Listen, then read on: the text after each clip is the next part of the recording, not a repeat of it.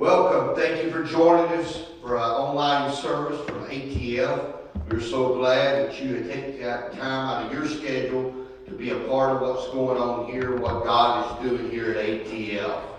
I just want to open this service up with prayer, and let's just pray for those that are still dealing with COVID, in quarantine, maybe trying to get over the virus themselves. And I'm so thankful for what God done for each and every one of you.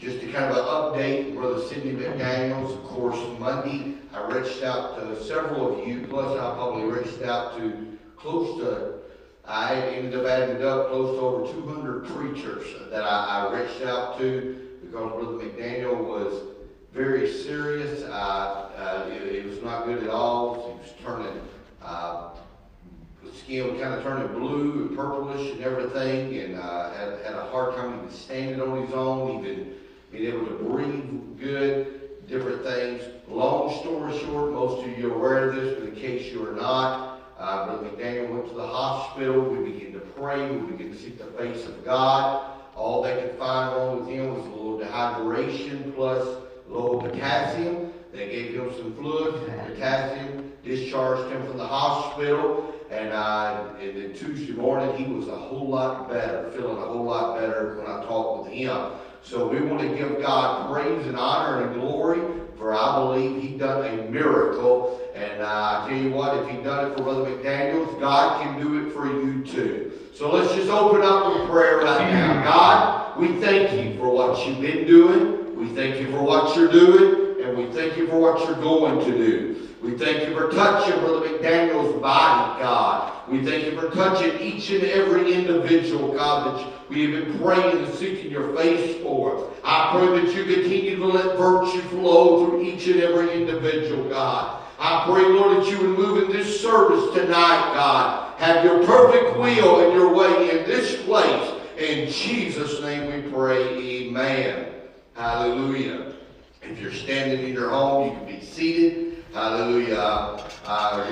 We're doing it forego any kind of singing or music tonight. I apologize for that. But just about almost every one of our musicians, except for maybe Brother Jordan playing the drums, every one of them are in quarantine. And so it's pretty much, you wouldn't want me doing the singing and playing tonight. But we're going to get right into the word of the Lord, and some of them will be back with us this Sunday. I want to pick back up, it seems like it's been a long time since we've been talking about the believer's warfare, but I believe it's important that we finish out this series, and I do feel led to do it tonight. And I want to talk to us on lesson number 7, and we're going to start off with our key scriptures. The Bible says in Ephesians 6:10 through 18, it says, "Finally, my brethren, be strong in the Lord and in the power of his might. Put on the whole armor of God, that you may be able to stand against the wiles of the devil. For we wrestle not against flesh and blood, but against principalities, against powers, against the rulers of the darkness of this world, against spiritual wickedness in high places. Wherefore, take unto you the whole armor of God, that ye may be able to withstand in the evil day. And having done all to stand, stand therefore, having your loins girt about with truth, and having on the breastplate of righteousness, and your feet shod with the preparation of the gospel of peace." 16th verse says, "Above all, taking the shield of faith, wherewith ye shall be able to quench all of the fiery darts of the wicked. Take the helmet of salvation and the sword of the Spirit, which is the Word of God." The 18th verse says, "Praying always with all prayer and supplication in the Spirit, and watching thereunto with all perseverance and supplications for all saints." Hallelujah. So tonight in lesson 7, our final lesson, we're going to be talking about the sword of the Spirit, which is the Word of God. Just to kind of a little bit of a final inspection here, this is again the concluded study of the acts actual physical weapons of the soldier. Before progressing into a discussion of the sword of the Spirit, one final look at the soldier and his characteristics would be very beneficial for each and every one of us. Understand that every soldier is to fight with all of his heart. He is to struggle against the lust of the flesh, the lust of the eye, and the pride of life, never allowing a moment of spiritual ease. You see, the soldier will either be in warfare or preparation for the warfare. For the soldier to wait for the attack of the enemy to come is a foolish strategy. There are times that the saint of God must be on the offensive and pray without ceasing. Often the soldier does not invest his greatest effort until he is in the midst of the valley. However, if one could ever grasp the concept that the wheel cannot wait to be attacked in, then his warfare will be much more successful.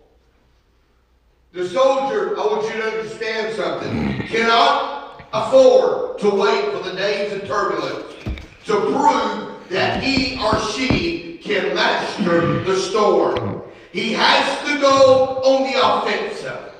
And before the attack ever comes, while all is still peaceful in the soul, when the tempter is not in sight, while all is calm, the soldier must exercise himself to discipline by self-denial. The way to resist indulgence in the unlawful things of the flesh is to appropriate the powers and the faculties to obedience in giving up things that are lawful. Paul illustrates this very well, that there are some limitations of liberty.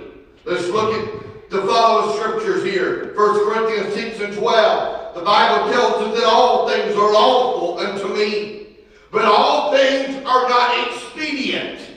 All things are lawful for me, but I will not be brought under the power of any. And then he says in 1 Corinthians 10 and 23, all things are lawful for me, but all things are not expedient. All things are lawful for me, but all things edify not. So just because it's okay, or just because it's not against the law in the natural, does not mean I should do it. Okay? I mean, it's not against the law. I'm 21 years old, plus a few years, and it's not against the law for me to drink alcohol. In certain states, it's not against the law for me to have recreation marijuana. But just because it's lawful unto me does not mean it would edify me.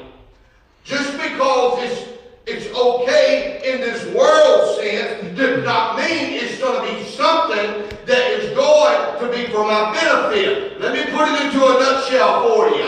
Just because it's not sin does not mean it cannot become a weight to you. The Bible said to lay aside every sin and weight that so easily besets you. So it's not just sin, it's weight that we have to worry about. Because there are certain restraints that are necessary. The soldier must be trained spiritually to work towards overcoming the enemy. There are certain demands that every successful soldier will have in his life. He must have the willingness for self-sacrifice. He must be an encourager, not only of himself, but also of others. I was thinking, it was on my mind yesterday and today. And in fact, I believe it might have been Sunday, I cannot remember what day it was, or Monday, that I asked you to, in this week, take a different day throughout and find somebody who's being affected by COVID, especially as part part of ATF and reach out and encourage them. Don't always be the one that everybody's encouraging you. I want you to understand that. Sometimes we can be so selfish.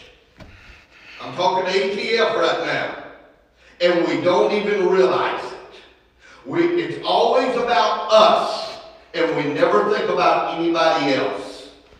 Now, I want you to understand something. The Bible begins to describe mercy, and it talks about the amount of mercy that is going to be given to you. It's going to be determined by the amount of mercy that you give to others. Okay? So let me change that around a little bit. Sometimes we want somebody to encourage us, and we feel like no one ever encourages us. Well, when is the last time you encouraged somebody? When is the last time that you sent a text to somebody? When is the last time you picked up the phone and called or texted somebody and said, you know what, I'm there for you. I'm there to be an encourager. I'm there to be a help, because there's going to come a time. You may feel good today. You may have everything with no ripples on the water. But friend, there's going to come a time you're going to need an encourager. It's important that we don't just be an encourager of ourselves, but we be an encourager of others. I don't know why it's been on my mind. It has burdened me so strong the last 2 or 3 days. When you receive that encouragement from others, be grateful for it. You say, Brother Mills, I am grateful. Then let individuals know that you're grateful. See, it goes a long ways. You say, well, I shouldn't have to let people know that I'm grateful, that they encourage me, that they help me. That they shouldn't be doing it for that reason. That's not the point. You don't buy your kids gifts so that you do it for the reason for them to tell you how grateful they are. But it goes a long ways when you do buy them things and they say, I'm appreciative, I'm thankful for what you're doing. It's important as we work together as a family. This is nowhere in my notes, and if you request these notes, you're not going to find this anywhere in the notes. I'm just obeying what I felt in prayer this week. It's important, church, that we learn to show gratitude one towards another. If you want God to show gratitude with you, then friend, it's just like in the Bible where it talks about how can we expect God to forgive us if we cannot forgive one another? Well, it's the same way it works. How can we expect God to show gratitude to us if we are not showing gratitude back for what He is doing and then showing gratitude one towards another? Hallelujah. I want to move on. So a soldier must have a willingness for self-sacrifice. He must be an encourager, not only of himself, but of others. He must have the traits of endurance. He must submit himself to both discipline of the flesh and of the spirit. He must be vigilant. He must have a sense of obedience and loyalty to the chief commander. He must be in ready cooperation with the movements of the church. He must be filled with enthusiasm in his associations with other soldiers. He will benefit from being in unity with those that are around him. He must have a sense of earnestness in his pursuit of God. So let's move forward and talk about the soldier's response to the fight. When the soldier goes to the fight, he cannot afford to follow the leading of Joash. You say, what do you mean? Fight not as Joash did in the Bible, who smote the ground with the arrows only 3 times. It was half-hearted effort involved. By stopping after only the 3 blows, he denied the kingdom the full victory. You know what I feel? I feel like that he only done it because he was asked to do it. What would have happened if he would have put his heart into it? If he would have put his energy into it? If he would have put his desire into it? Don't be guilty of just doing it because the man of God asked you to do it, or because the brother or sister asked you to pray. Do it with all of your heart. Fight the good fight of faith. It's not an obligation of me I don't have to serve God. I get to serve God. The soldier cannot fight as Israel did in their conquest of Canaan. They became suspended in their conquest and did not totally exterminate the enemy. By allowing the ancient inhabitants to remain, they did not receive the full benefits of the rest that they could have had with that land flowing with milk and honey. How many individuals in their walk with God never reached their potential because they never totally yield to what God wants to do in their life? They're willing to go so far, and that's as far as they're willing to go. God is as far as I'll let you take me. I'm only going to go so far in prayer. I'm only going to go so far in fasting. I'm only going to go so far in commitment. I'm only going to go so far in the things of God. But if you gave it your all, you might receive total victory within your home and within your family. When one looks, for example, at how to fight the enemy, he can look at the lives of other great soldiers within the book, within the Bible. Fight as Joseph fought, who said, how can I do this great wickedness and sin against God? Fight as Paul did, who brought forth the great spiritual truth of bringing the body under subjection. Fight as Jesus Christ did, as he told the disciples to fight. If the eye is the offending member, he said, rid oneself of it. Or if the hand is the offending member, then remove it. Fight as Jesus fought when he was faced with the temptations of his arch enemy, the devil.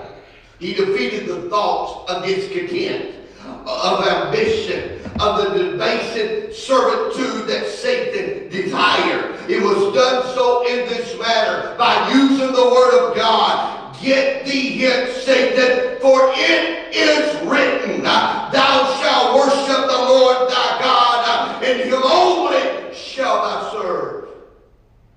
The sword of the Spirit proves that the word is always effective to us who are attempting to overcome the difficulties of the flesh and the spirit. Let's talk about the characteristics of a good soldier. You see, a good soldier of Jesus Christ must first, kind of wish I had Brother Donnie here tonight, and I could have him dressed up like a soldier, and maybe you could get a better picture of this. But the very first thing that that soldier must do when he decides to become a soldier is he's got to enlist.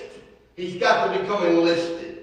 Before man can ever fully rid himself of the failures of the flesh, he must obey this salvation message that was outlined in John chapter 3, verses 3 through 5, which was fulfilled on the day of Pentecost. The way to salvation is only by Acts 2 and 38, which involves repentance, water baptism in Jesus' name, and receiving the gift of the Holy Ghost with the evidence of speaking with other tongues. Once this is accomplished, a man has been enlisted into the spiritual struggle. To be enlisted, you've got to be born again of the water and of the Spirit. But after a soldier is enlisted, it don't just stop there. You just don't sign up to be a soldier and then you go home and you sit on the bench. You got to be drilled. A great soldier is not made in a day. When the fire of the furnace and the difficulties of the trial sets in on the soldier, he should not lose heart. These fires have the capacity to burn away the unwanted things and to bring forth the pure gold in his life. This is the drilling process. When that soldier goes to to boot camp, and he kept that drill sergeant, or the reason they call him a drill sergeant. They're drilling some things, excuse me, in them, and they're drilling some things out of them. See, they're trying to teach them how to be submitted. They don't need a soldier that's going to argue with them. They don't need a soldier that's going to question everything that the commander is telling them to do. Because when they get out there and the bullets are flying, and they said, hit the dirt, they don't need a soldier that's going to question the motives of the commander, but they need to hit the dirt. They may not understand why they're hitting the dirt. They may not understand why they're having to do what they're having to do, but the commander is doing it for their own good. Great pains are taken to train the soldier, and he must endure hardness as a good soldier. Not only do you just go through boot camp and be drilled, but you got to be a fighter. Serving of God is not for sissies, not for wimps. You got to be a fighter. The soldier who is willing to be involved in the battle will also experience certain wounds at times. However, this is part of the spiritual battle, and God has what we need to treat the wounds of the battle. There's individuals that say, I don't want to live for God. I get hurt living for God. People hurt me. Fred, you signed up. You didn't sign up for a country club membership. You signed up for war. It's a battle in living for God. Sometimes there's friendly fire, unfortunately, in living for God. But the truth of it all is, I came to fight, but I also came to win. The flesh, the world, and the devil have to be fought against. If the soldier has no fight in him, he will never be successful enough to gain the reward. But not only does he have to be a fighter, he's got to be obedient. The soldier must be obedient to the God-given authorities in his life. The foremost factor of obedience is to be obedient to his word. Brother Bill, I have no problem being submitted to God's word or to the men of God in my life. Well, it's not submission if you want to do it anyway. Real submission is doing it when you don't, your flesh does not want to do it. That's submission. I'm just telling you, my flesh don't always want to do right. My flesh don't always want to obey what that word said. But that's where real submission comes in, when I bring my flesh under subjection. So the foremost factor of obedience is to be obedient to God and to his word. The second role is that of obedience to the leader of the church. Do pastors make mistakes? Absolutely. Just as saints make mistakes. However, there is a difference in my role and your role. There's individuals that, hopefully there's none in ATL, but think, I don't have to have I'm happy having a preacher, but I don't have to have a pastor. I can make it without that. Well, let me explain to you the difference of why you have to have a pastor. Why you can't just stay at home and be saved. Let me explain to you. The Bible says you can't hear without a preacher, number one. But let me explain something else to you. The Bible calls your pastor a watchman that's on the wall. Those that are not pastors are not watchmen. They're standing down at the base of the wall. Don't mean that the pastor is better than the other individual, but it does mean he's got a different responsibility. Because if you are standing on this side of the wall or this side of the wall, you cannot see what's on the other side of the wall. The pastor, being the watchman, is, if he does his job right, is on the wall. He's standing on the wall, and he can see both that way, and he can see that way. You can only see on the side of the wall that you're on. That's why sometimes when a pastor preaches, things that cut to the flesh, and things that your flesh does not agree with, it's not because he wants to do it, but he realizes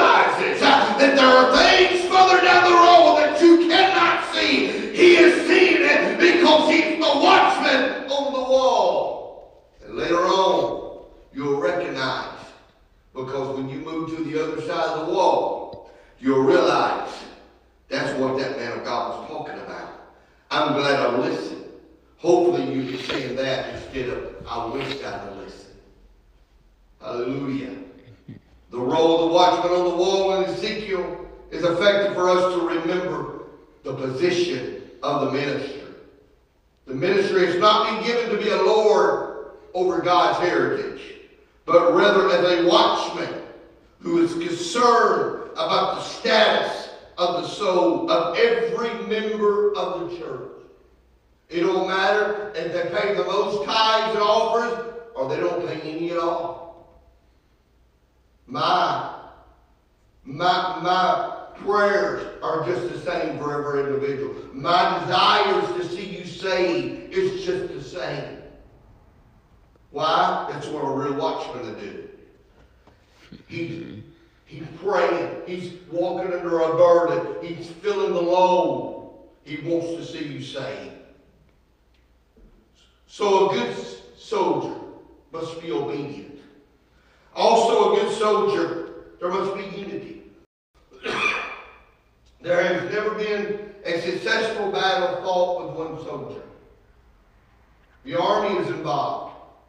The infantry depends upon the pilots to assault enemy positions by air and weaken the strongholds. The Navy is responsible for transporting the soldiers to the land for the attack. There is not a single soldier who can win a battle alone. He's always going to have to work with others. God don't have no lone rangers in his kingdom. It's going to take us working together. Brothers, I don't need anybody's help, and I don't have to help anybody. I'm going to do this by myself. Friend, you will never make it. The book is against you in that you cannot survive. The book of Acts gives us numbers of examples about how the church is to work with a sense of unity. Without unity, the soldier will not be successful in his or her spiritual struggle. So now let's move forward and talk about the sword of the Spirit. The Bible says, and the sword of the Spirit, which is the Word of God. The Word of God is the most powerful book that has ever been written. A lifetime of study will not even tap the surface of the rich veins of truth that is found in that book. The Bible is more, I want you to understand, church, it's whether you're a minister or you're not, I want you to understand it. It's more than just a place for a minister to get sermons from. It's a source of comfort during times of duress. It's a storehouse of promises during the times of spiritual famine. It is a source of doctrine. It gives the doctrine of salvation, of sin, of heaven and hell, of the church, and many more elements that God chose to provide to man. You know, how often do you read your word? How often do you teach your children to read the Word? It's important. Let's talk about the sword of the Word. The Old Testament has a great deal to say about the sword of the Word. Often it is described as a sword, and a number of different verbs are attached to describe both its effect and its use. The following text, we're going to talk about right quick, gives reference to the fact that the sword is sent out against the enemies, and it is wetted and drunk with blood. This is profound victory that is demonstrated against the enemies of God and of his people. Amos 9:4, the Bible tells us, and though they go into captivity before their enemies, this will I command the sword, and it shall slay them. And I will set my eyes upon them for evil and not for good.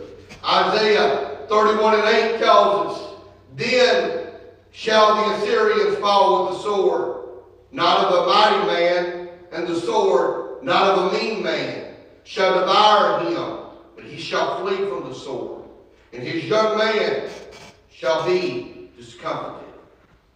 Isaiah 34 and 5 through 6 says, For by the sword shall be bathed in heaven. Behold, it shall come down upon Adullam and upon the people of my curse to judgment. The sword of the Lord is filled with blood. It is made fat with fatness, and with the blood of lambs and goats, with the fat of the kidneys of rams. For the Lord hath a sacrifice in Bozrah, and a great slaughter in the land of Adullam. Jeremiah 25 and 29. For lo, I begin to bring evil on the city, which is called by my name, and should be utterly unpunished. Ye shall not be unpunished, for I will call for a sword upon all the inhabitants of the earth, saith the Lord of hosts. And then Jeremiah 47 and 6. O thou sword of the Lord, how long will it be ere thou be quiet? Put up thyself in thy scabbard, rest and be still. One notes in the conquest of the Midianites that Gideon proclaimed with a battle cry, the sword of the Lord in Gideon. When you note that, it would give meaning that God's sword was equated with that of Gideon's. There were a number of the enemies of God, some examples, the Babylonians, the Assyrians, the Egyptians, who made reference to the sword of their gods also. However, there is a vast difference in the distinctions given. For example, the Assyrians referred to their own armies as the iron sword of the god Ashur, and in the same breath as the army of the king of the gods.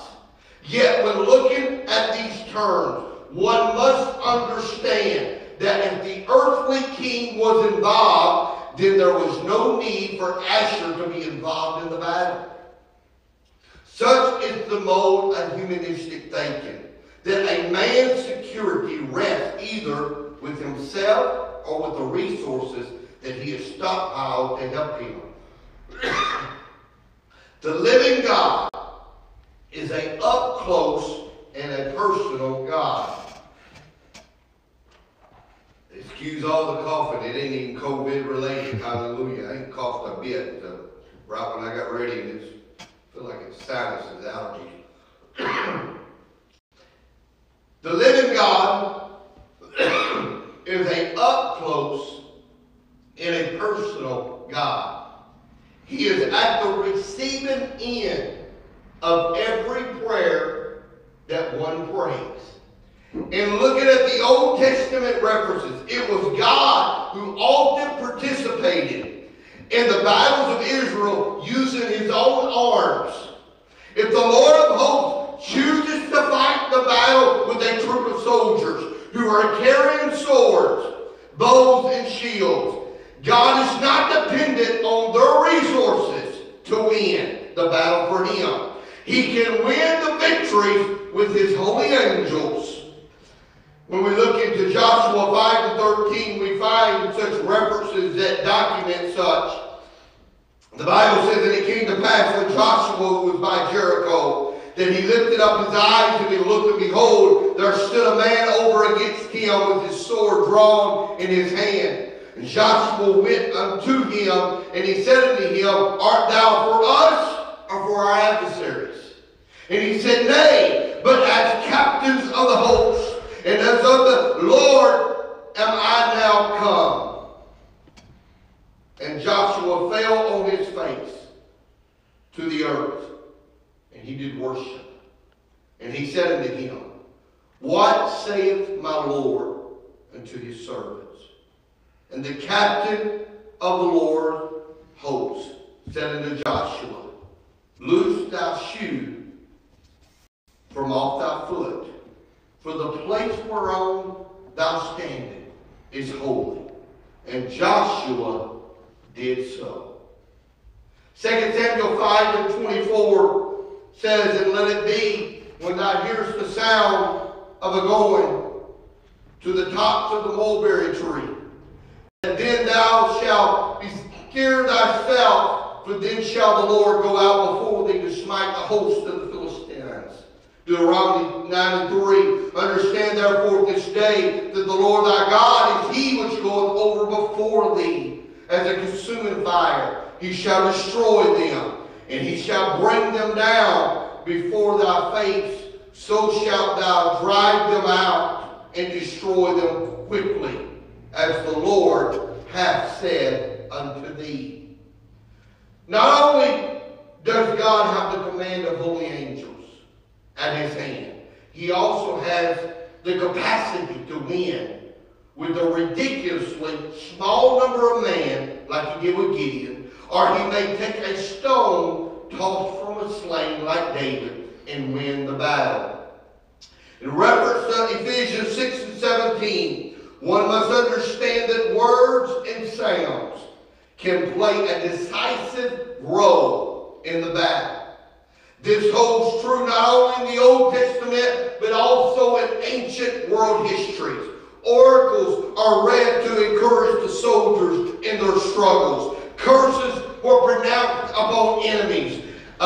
Orators would be hired to encourage the troops to do great heroic service. Last-minute prayers were prayed immediately before entering into the battle. Commands were shouted and acknowledged, and there were yells that were accompanying the charge. All of these actions were accomplished by the use of words. When one looks to uncover the spiritual truth in Ephesians 6 and 17, one finds that the word used in the confrontation of the saints is the gospel of peace, which was first proclaimed by the Messiah. According to Ephesians 6 and 18 through 20, the mode of yielding and using the particular word is by fervent prayer. The prayer of the saints of God is of great importance. The gospel of peace, let me tell you, it goes through prison walls, it goes before courts, it goes to Rome, thus it will go to all of the world, as we find in Acts 28 and 30 through 31. It should become clear that the mere ability to quote the Word of God does not exhaust the use of the Word of God, which the saints are to make. There are new prayers to be prayed. There are new meditations to discover of the Word of the Lord.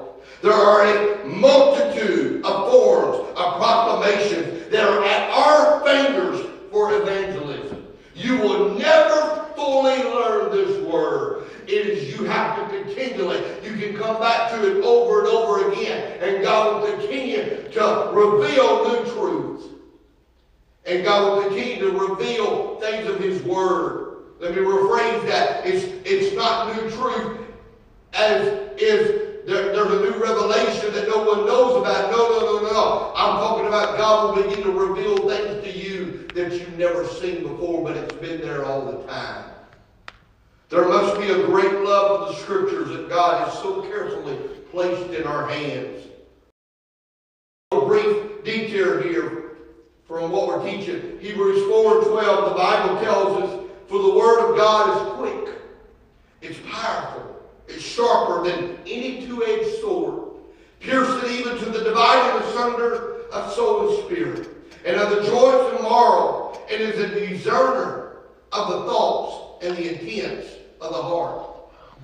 This is an oft-quoted verse in reference to the power that lies within the Word of God. The word quick here is an old English word that carries the same meaning as alive or living. The Word of God is alive. It has the ability to illuminate the hearts and the motives of man. There is not one single behavior that has been left out of the Word of God, either mentioned or given as an example. All of the unruly spirits that attempt to rumble within the flesh are addressed within the Word of God.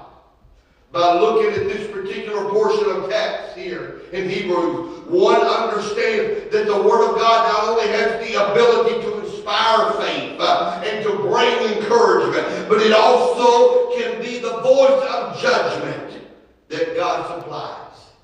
Sharper than a two-edged sword means that it is literally a two-mouthed sword. A two-mouthed sword.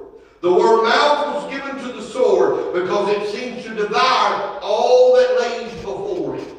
It has the capacity to not only destroy sin, but it also has the capacity to give instruction that allows one to destroy the wild beasts within the lives of man. Let's talk about the Rhema of God. When one looks at the Greek New Testament, more directly to Ephesians 6 and 17, one notes that Paul used the word Rhema for the Word. The word Rhema was not used by Paul often in his epistles. In fact, there is very limited use of the word Rhema in the Pauline epistles. Paul would primarily, when he would say talk about the word, he would be talking about the word logos, Logos, when penning the epistles. But it is thus understood to be a very weighty, revelatory, prophetic, or binding pronouncement of judgment when it is used like it's used here. Paul gave the sword the highest level of interpretation available to him because of the power that existed within the spiritual sword. The sword that Paul was alluding to in this particular verse was, and I'll spell it for you. In the Greek, it's M-A-C-H-A-I-R-A. And what it means is a small dagger. Small dagger, it was more handier and easier to use, but it also required more skill in its handling than the large broadsword that we would think about when we think about a sword. The large broadsword required very little skill and generally relied on the soldier's ability to put great weight and force behind his swing.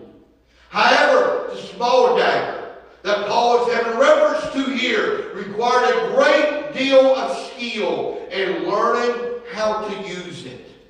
It was a weapon that was most effective in up-close fighting. When Jesus faced Satan in the wilderness, he carefully pointed him towards the boundaries that are established by the Word of God. Here are some of the following reasons that are given as why one must study the Word of God. We should study the Word of God, church, number one, to know what the truth is. Paul said, follow me as I follow Christ. And so, as the Word of God relates to us, you should follow me, your pastor, as I follow Christ. But how are you going to know if I'm following Christ if you don't know what this book is saying? We should have texts of Scripture at command, as the Savior did, to meet the various forms of temptation. When Satan came and he tempted him, Jesus, every time, used the Word of God. We should be able to quote Scriptures. David said, I'm going to hide this Word in my heart that I might not sin against thee. We should not depend upon our own reason or wisdom to overcome the tempter, but use the Word of God. We should see the importance of training up our children in the accurate study of the Word of God. I remember, I was thinking of this on Tuesday. Now I remember as a kid, many of you heard me talk sometimes about a Sunday school teacher that I had, Brother Danny Edgen. His dad had gone on to Meteor's Reward. But Brother Edgen was my favorite Sunday school teacher probably of all time.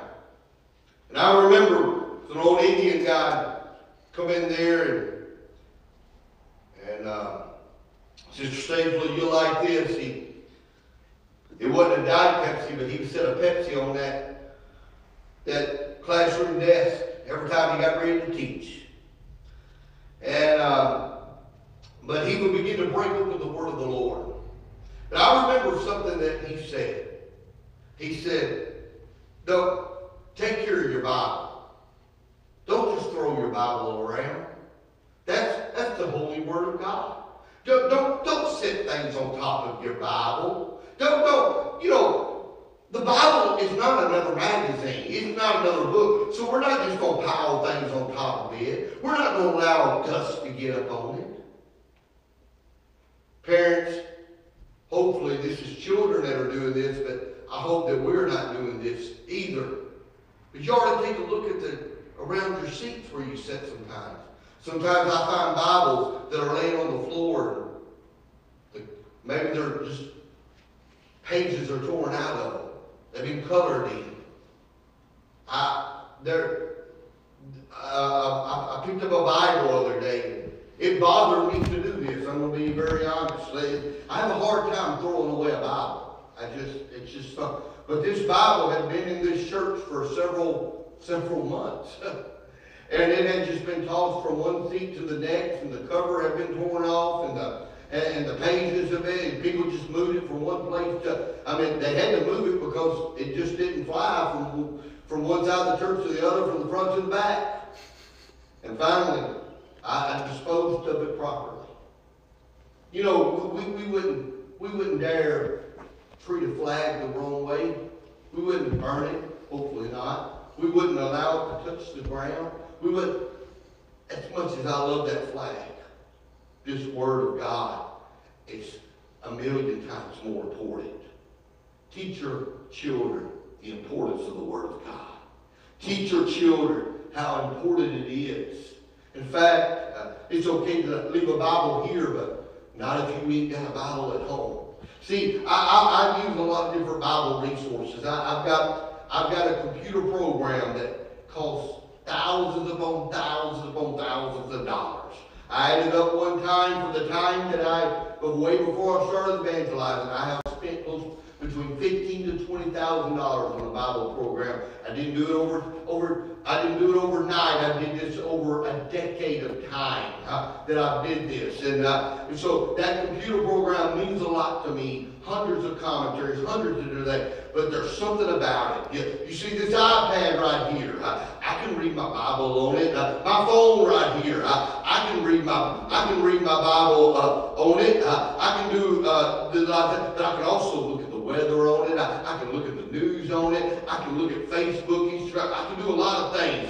That old holy book, that old Bible, friend, it's not. It's the mind of God. It's the heartbeat of God, and nothing will ever replace that Word. Hide it in your heart. The Word of God reaches the heart, which is the very center of action.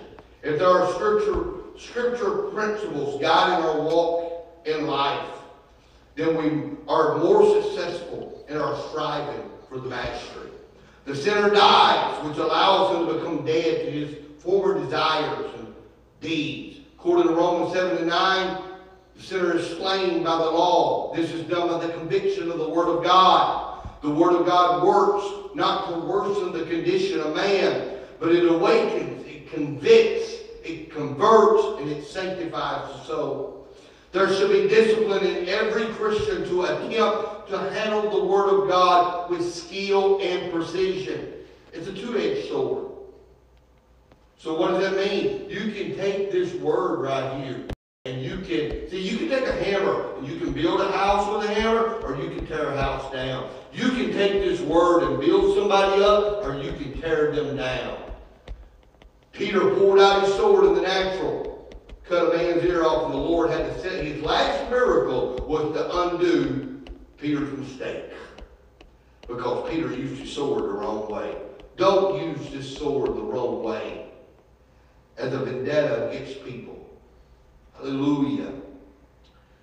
This should be done by the conviction of the word of the Lord, that sinners should be slain. The Word of God works again in our life. There should be discipline again to handle it by skill and precision. And for the ministry, I know it's my desire.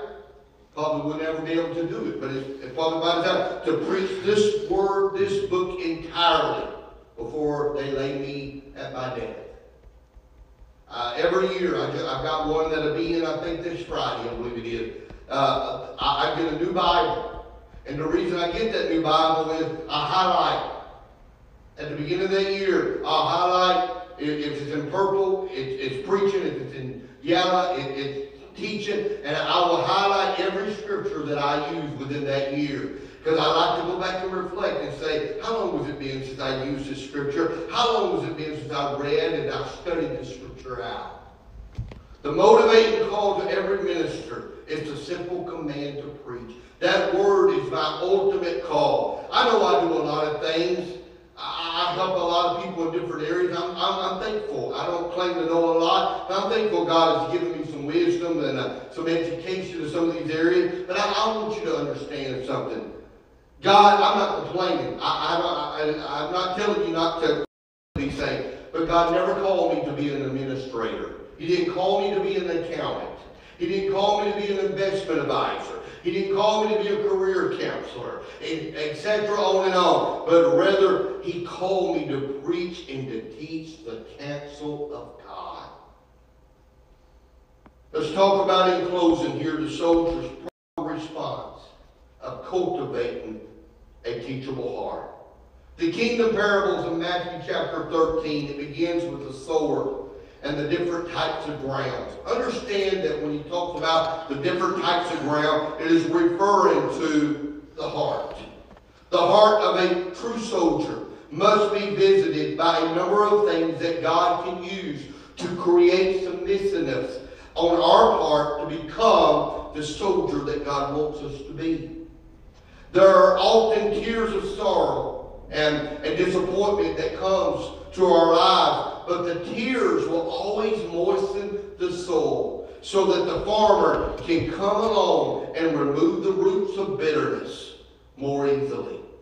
The heart of a true soldier is like the field of rich soil that is well tended by the farmer. Not everything can grow there. Weeds, crabgrass, Johnson grass, etc. can stifle the abundant fruit that the Lord works to grow. Numerous times we are prone to react to the teaching of Scripture with a defensive and a stubborn attitude. We become stiff-necked, as the Bible talks about, and the Spirit has no ability to guide our lives. According to Proverbs 12 and 15, fools always think that their way is the only way, and they think it is the right way. As a pastor, I can expose you to the truth. Understand something. But I cannot make you incorporate and appropriate it into your daily life. I encourage you to develop your own plan to open up this book, this treasure chest.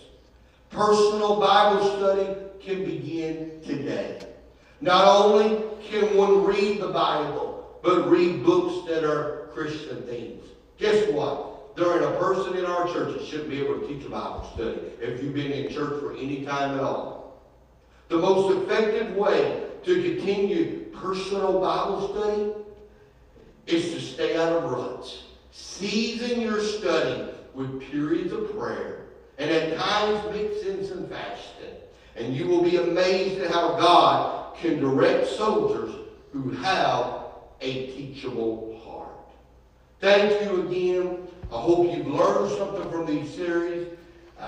If you desire these notes from this lesson or any other lesson, please let me know. I'll email them to you if you're a member of our church. And also, if you missed any lessons in the previous, they're all, I believe, out there on SoundCloud, and you can find all the previous 6 lessons there. Just a few announcements in closing. I want to thank those that have been faithfully given.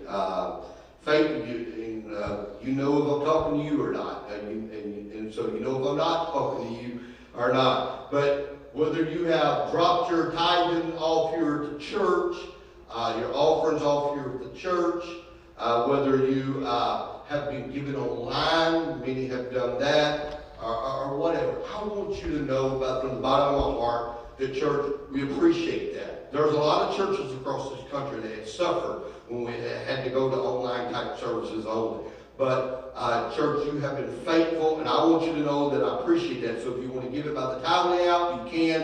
If you want to give it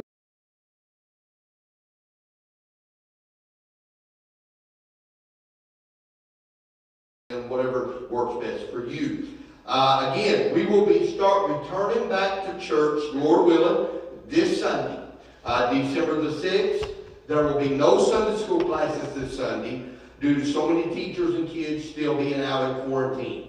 And this will only be one service this Sunday.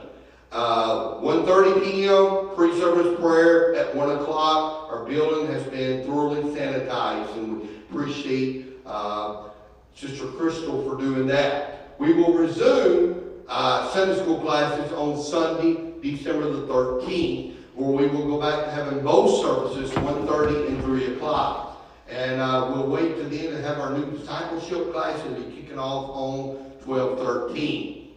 Currently, the plan is, again, to still have our Christmas program. I'll be talking more about that this weekend, the cost, all of that. I've got to confirm everything with Vines, but it's scheduled for 12/20. We'll have our program at 1:30 here at the church. Our banquet is scheduled for 5 o'clock.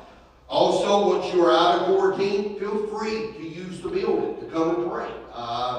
Right now, there's only about 3 or 4 people signing their prayer log. I know we've got about quite a few that are in quarantine. We ain't got that many. So why don't you come by the house of God and if you're able to, begin to pray and sign that prayer log. And remember to sign the prayer log. And if you need to social distance when you come in, shouldn't be no problem. Please do that. No prayer meetings again during the month of December as far as our Monday night prayer meetings, whether it be men, women, or corporate, or our midnight prayer. We're going to not have that due to the fact of just trying to get through the month of December, start 2021 with a healthy with spirit and continue a spirit of revival. Thanks Sister Ashley for coordinating the sign up and everything for this the great 24-hour prayer chain that started at, I believe it was 6 o'clock yesterday and went to 6 o'clock today. And so thank you, Sister Ashley, for coordinating that as we were praying for those that are affected within our church and outside of our church by the coronavirus.